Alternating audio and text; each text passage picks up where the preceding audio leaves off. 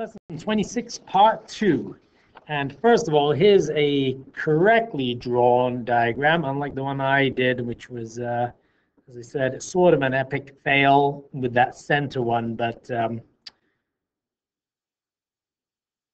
the best I could do in those circumstances, apparently. So that's what a good one looks like. Now here, you should know this little chart here.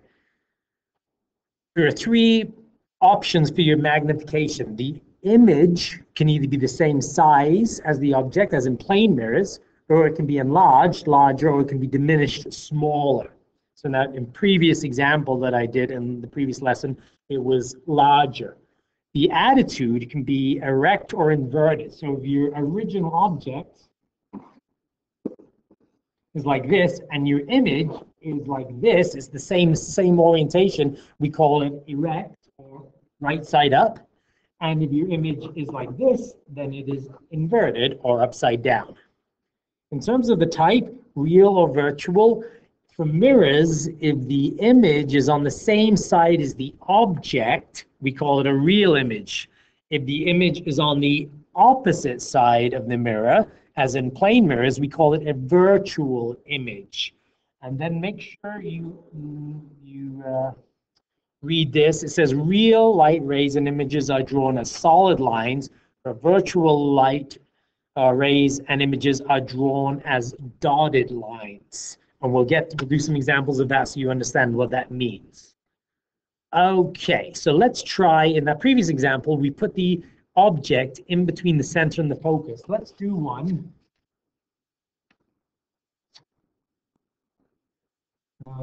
Center, focus. Let's do one this time where the object is on the other side.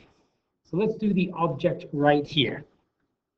And we'll follow the three rules.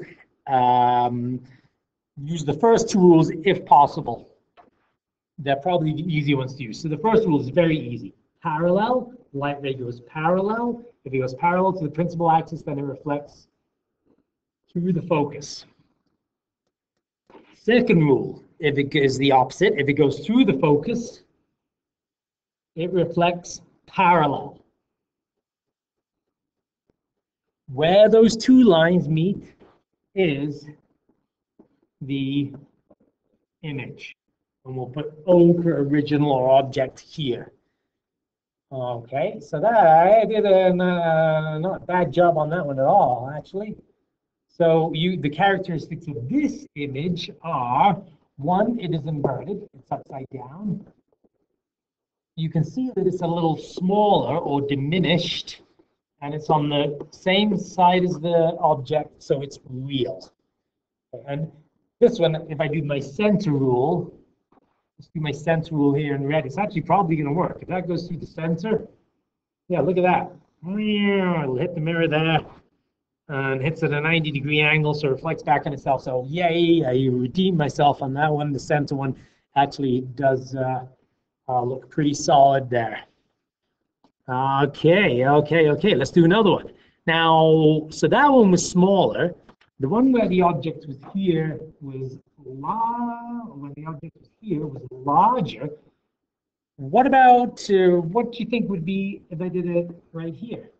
Well, I don't want to do a whole example of this because I've got other examples to do, but you probably guess that it's actually the same size. If I very quickly do, I'll just do them in blue. If I do my rays here for this one, I know this is going to look like a total mess when I finish, but I just don't care at this point. Like that, and then through the focus, like that. Oopsie, oh my gosh. Yeah. See, you'd see that the image actually appears directly below the object if it's at the center, and it's the same size and it's inverted. Okay, so that's if it's on the center. What about if it is on the other side of the focus here? So let's do one like that. And that is a very interesting one. Center, focus. So now we're going to put the object here. And we're going to apply the rules. Rule number one, parallel goes through the focus. So parallel goes through the focus. Now, rule number 2 in this case is a little trickier. So I'm gonna go to rule number 3 just to make things easier. Rule number 3 says that if it goes through the center, here, it reflects back on itself. So this hits at a 90-degree angle, reflects back on itself. So it goes this way. Okay, at which point you go, oh no, this is tragic because these two light rays are diverging. They're going further apart. They will never meet. So where's the image going to be? Well, this is where the dotted lines come in and extrapolation comes in. You have to extrapolate these lines behind the mirror. So this is green line here. And then this red line here, I'm going to go, and oh, look at that. Amen, they meet right here. And look what we have now. What are the characteristics of this image? Well, it is the right side up, so it's erect. It's clearly larger. And it's on the other side of the mirror, so this is a virtual image. Right, so here's where our dotted lines and the concept of virtual images comes in. And I have the mirrors here, I can demonstrate it, but this is where you want to watch some YouTube videos. All right, the only one we haven't done, and is one of the more interesting ones, is what if it's on the focus? So let's do that. Center, focus, here's the image. The image is going to be on the focus. So I'm going to follow my rules.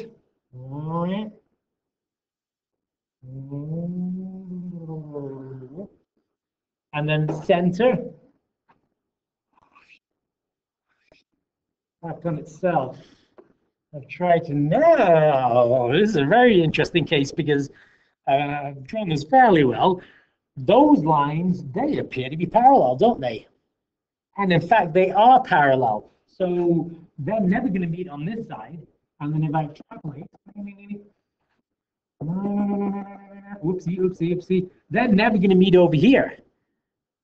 So in other words, what image is going to be produced if you have the object on the focus? No image. You don't get, got the A there. You don't get an image if the object is on the focus, on the focal point, which is super interesting and accounts for blind spots and things like that. So that's the other case that we could do for concave mirrors. Okay, we're going to stop there, and then we're going to do convex mirrors. So this is 26 part 2, and then we're going to have a 26 part 3.